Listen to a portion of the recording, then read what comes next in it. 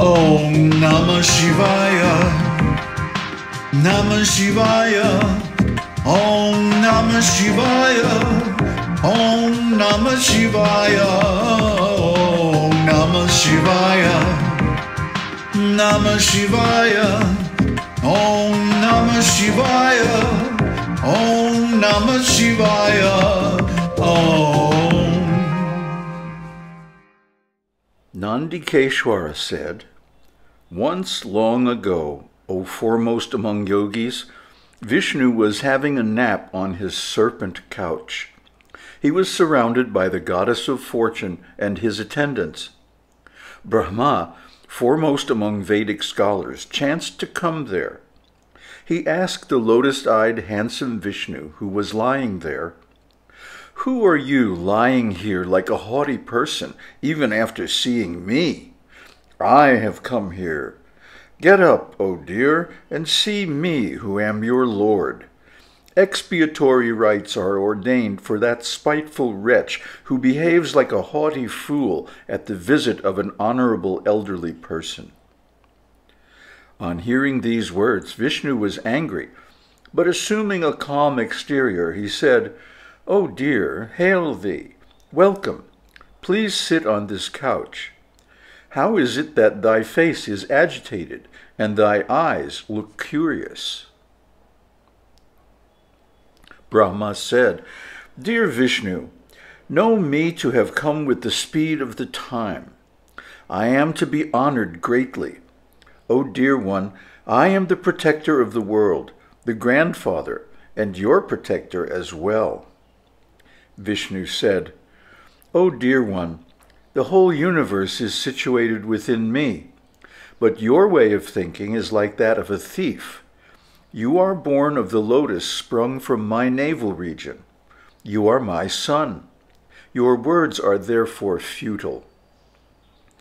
Nandikeśvara said, 'Arguing with each other like this, each saying that he is better than the other and claiming to be the Lord, they got ready to fight like two foolish goats, desirous of killing each other. The two heroic deities, seated on their respective vehicles, the swan and Garuda, fought together.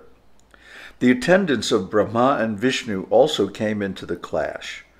In the meantime, different groups of devas, moving about in aerial chariots, came there to witness the wonderful fight. Witnessing from the heavens, they scattered flowers everywhere.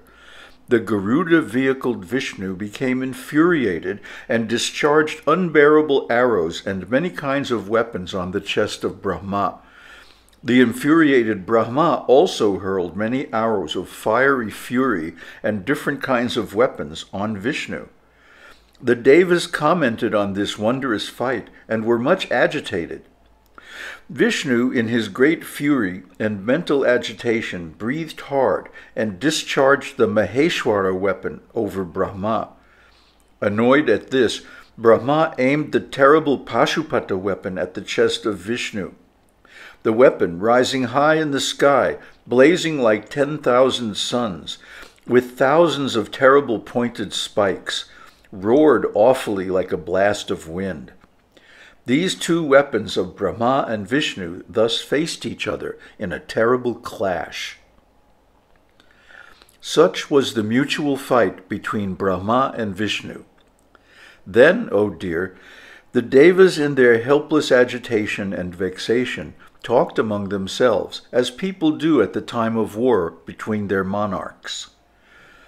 The three-pointed trident-bearing deity, the supreme Brahman, Śiva, is the cause of creation, maintenance, annihilation, concealment, and blessing. Without his corroboration, even a blade of grass cannot be split by any individual anywhere.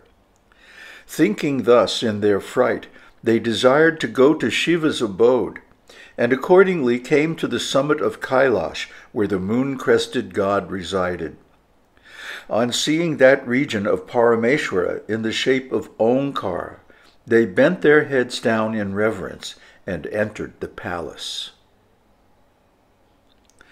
There they saw the supreme leader of the Devas shining brilliantly on a gem-set seat in the company of Uma on an altar in the middle of the council chamber. His right leg was kept over the knee of the left. His lotus-like hands were placed over his legs. His attendants were all around him. He had all good characteristic features.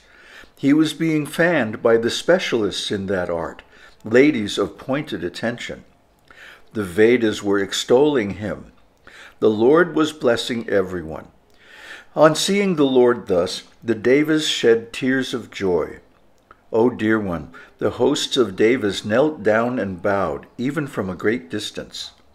The Lord, on seeing the Devas, beckoned them to him through his attendants. Then the crest jewel of Devas, Śiva, addressed them gravely with sweet auspicious words, causing them great delight.